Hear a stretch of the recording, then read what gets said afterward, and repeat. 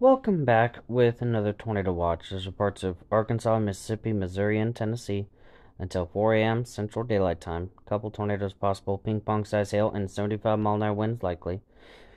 2,437,767 people, 824 schools, and 68 hospitals affected by this. So we got parts of interstates 55 and 40, and well, we got a couple counties in Missouri. Paragould and Jonesboro, Arkansas, Oxford, Corinth, and Tupelo, Mississippi, and Dyersburg, Ripley, Atoka, Memphis, Jackson, and Savannah, Tennessee. So with that, just get ready to take shelter in a moment's notice. And that means for those of you in mobile homes, you're going to want to find somewhere else to hang out for the time being. Considering it's an overnighter, you might want to probably try for like a hotel or something.